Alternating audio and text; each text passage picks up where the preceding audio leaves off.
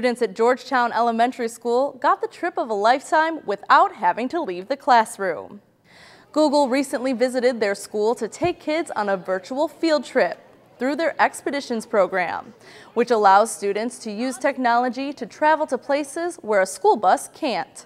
As we look more and more at our students and being future ready and the opportunities to participate in things that, maybe they normally wouldn't get an opportunity to participate in, Google Expeditions just offers that. It's a way for kids to go all over the world, like I said, even to the moon.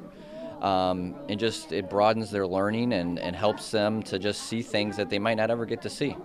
Through the special cardboard viewfinder, students saw a 3D virtual image that let them travel the ocean and swim with sharks, take a stroll along the Great Wall of China, and wander the jungle, while their teacher read about what they were seeing. The monkeys, some of them are already close up, and then if you zoom in, you could see their eyes really close. It was amazing. It feels like you're right there. The teachers picked the expeditions based on their current curriculum in the classroom. Google also visited Still Middle School, Hill Middle School, and Colishall Elementary for the program.